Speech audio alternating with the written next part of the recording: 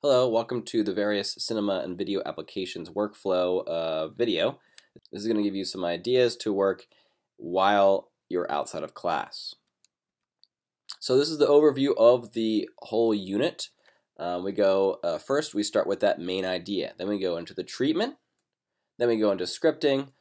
Then we go into script breakdown, location list, location scouting, shot list, storyboarding, and then item inventory list.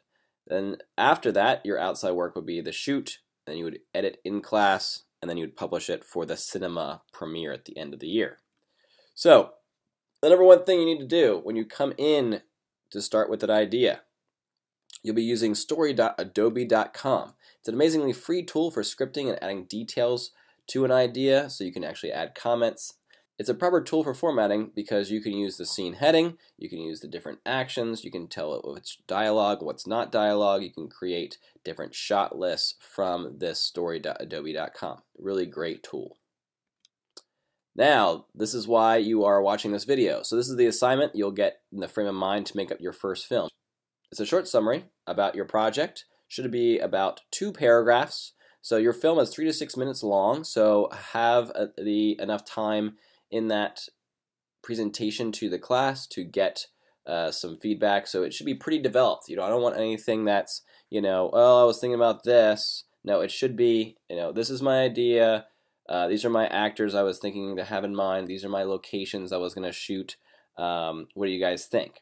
Then students in the class that are your peers will get you feedback to get your projects better and more organized so that everyone else can basically see what you're planning to work on.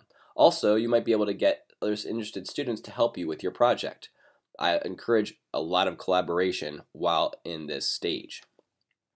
If you don't have a good frame of mind for this treatment project, then you will not like your next 3 months with me in the cinema class.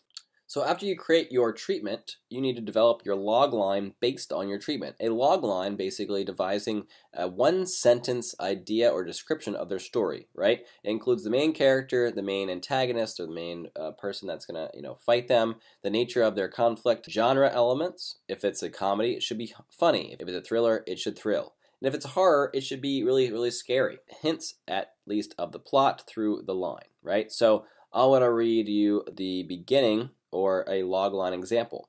So while the rest of the world begins to lose their memories, a soul teenager starts to learn things about the world that he never had dreamed of, right? So this is very important to keep that log line. It keeps you focused, and that way when you're in the middle of telling that story, filming or writing, you can come back to the log line and you can get collaboration from other peers when you tell that log line story. So anyway, telling that story with your treatment is really important because you need to have that idea, and you need to have that idea pretty fully formed before you start to write your script, right? This is like the rough draft. You can even create an outline of it if you want as well.